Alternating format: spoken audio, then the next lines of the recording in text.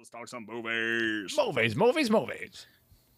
So, Edge of Tomorrow 2 has just been, I don't know if it's been officially announced. I think people knew it was coming, but we started getting some chatter from the director, and that's Doug Liman. He's the director of the first Edge of Tomorrow, which then, if you don't know what I'm talking about with Edge of Tomorrow, it's Tom Cruise, Emily Blunt movie. It was actually pretty good. Came out a couple years ago. Came out under the title, the theatrical release was Edge of Tomorrow. Then when it came out on video, it got retitled Live, Die, Repeat. So I thought that was just like the tagline for it. No, it was the tagline, and then they're like, now it's the title. So okay, yeah, but we've recently been told that by Doug Liman that he had planned this not to be a trilogy. He's going to make a sequel to this movie, but that's about it. That's all he wants to do. He wants to use the sequel. He wants to have 2 movies. Doesn't feel like going the grand trilogy route. And from the next one, we'll have less action and more storytelling. And they're also going to introduce a 3rd character. So that's some of our big things. But let's start jumping into things and start breaking down. Like I said, it was Edge of Tomorrow, and then it was Live, Die, Repeat. But the basic synopsis of the story is the Earth is being invaded by aliens. These aliens somehow always win every single battle, no matter what. And the humans are desperately trying to figure things out. So they launch this all-out attack, this suicide attack almost, on the aliens. And something happens to Tom Cruise, and he keeps reliving the same day over and over and over.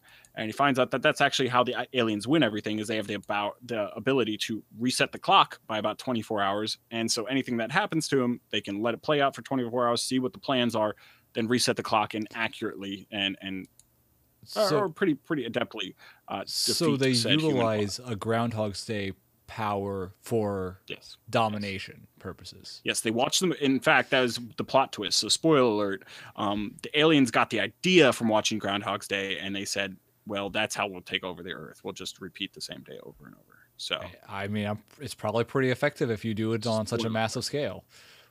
Mm-hmm.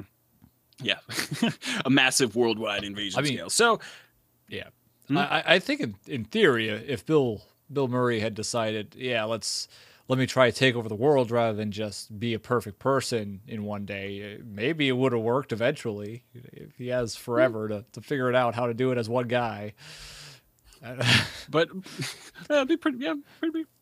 I'm sure he could figure it out. He did learn how to play the piano, knew how to save that kid. I mean, all those great things he did. So what I really wanted to talk about, not so much the movie itself, but the idea behind what they're doing with the sequel. And I really, really like this idea. So here's a quote from Lehman. And it's, I think what people tend to do with sequels is they just make them bigger. And I'm like, no, a sequel should be smaller. You did the first film as sort of a ad campaign for the sequel, so now you don't need as much action. And in the case of Edge of Tomorrow, people obviously love the comedy and they love the situation. ... So we can do away with more focus on Tom's character and Emily Blunt's character. And there's a 3rd character in the sequel that's going to sure steal the movie. Sorry. We can focus on that, and I don't need an action sequence every 2 minutes. I am concerned about that. Really? Because I read that and I say, okay, so they've already got all the exposition out of the way. They've set up a groundwork for all these things. And so now it's more time to focus on the characters that you have developed. And that's kind of what it seems like he's doing here. Because you see so often in movies, in my opinion at least, you have one movie that comes out and they try to set up all the characters with the first movie, and they kind of do that smaller, and they build and get bigger and bigger and bigger, which works for a lot of movies. Don't get me wrong. Like Lord of the Rings trilogy, that got bigger and bigger in scale as it went through. And it was amazing because it built on the action. But so often we have these movies that shouldn't be trilogies, that shouldn't be, multiple sets. And they just, okay, the first one was big and in your face and explosive. So, hey, let's just double that in the second one. And you get a horrible movie. Let's just reach back not too far in the past and give you an example of said movies like that. The Expendables. First movie, not a great movie, but a good movie. I enjoyed the first Expendables movie. Absolutely hated the second because they're like, hey, we just did the first. Let's just do the same thing, but double the size. And then in the third, let's just do bigger. And then in the fourth, let's just do bigger. And everyone got progressively worse and worse and worse because they're trying to outdo the first movie instead of complement the first movie. And I kind of hear that from hearing what Lehman has said. I kind of think that that's the direction he's trying to go. He's trying to complement the first movie without trying to outdo the first movie. And I think that's a better path for a sequel. Okay, But well, Brendan, we're you going to had put some it this thoughts. way. Artistically, this might be a good route. Otherwise, I think it's a bad route because he's right. People think that they need to go bigger and bigger and bigger because that's what audience are expecting. When you see something, you say, how are they going to top this in the next movie? Because that's what people want to see. They already saw this level. In the next one, they do want to see bigger or higher stakes or something more of. They want to see not just repeats of what they saw before. They do, in fact, want to see more of what they saw before that drew them in. And now it sounds like he's even taking away a lot of the action, which it seems like if your audience is there partially because of the action, unless the action was like not important to anyone, but if your audience is there because of the action, they need to keep it. Yeah. Now, but again, with this, I do like the idea because it doesn't have to go that way every movie. Because you're right, there is a lot of that. Like, I want to see more of what we had.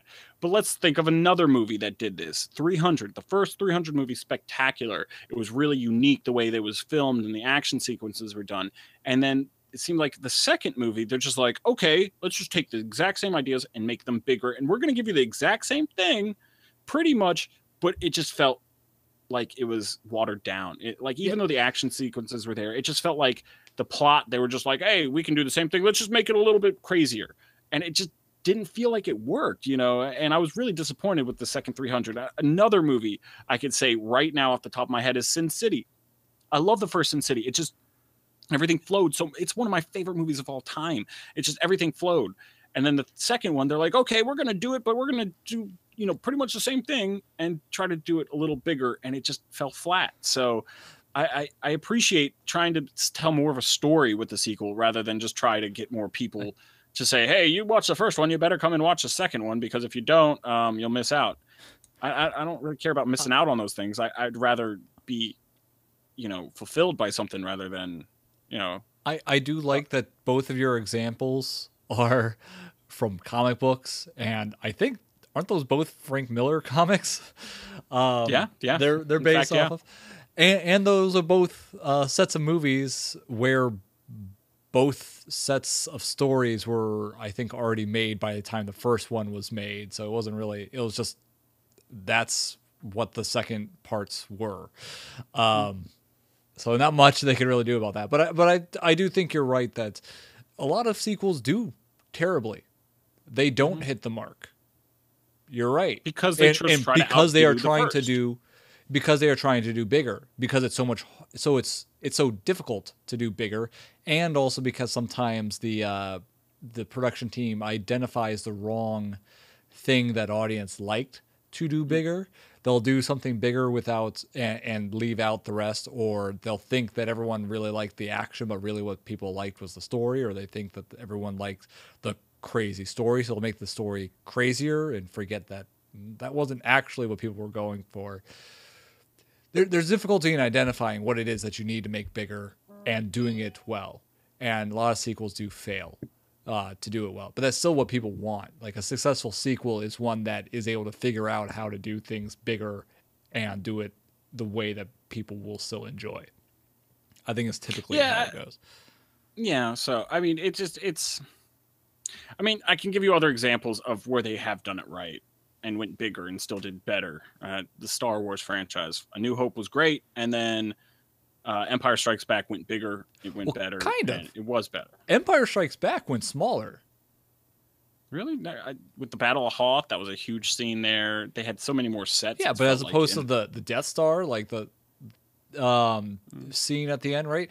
It builds up to something bigger with the destruction of the Empire in the third movie, and the plot gets much more important and gets darker and is a bigger set of surprises. Then you changed my mind. This is an example of how it could go better if you smaller. In fact, this entire time that I was arguing against it, I was like, well, Brian could always bring up Star Wars. Well, that did the opposite of what I'm saying, there you go. but it is a So rare instance, I think. So yeah, I mean, I agree. I just I like to see them trying new things almost. It's not we're gonna copy off of every other movie franchise that has had any success and decided to do a sequel.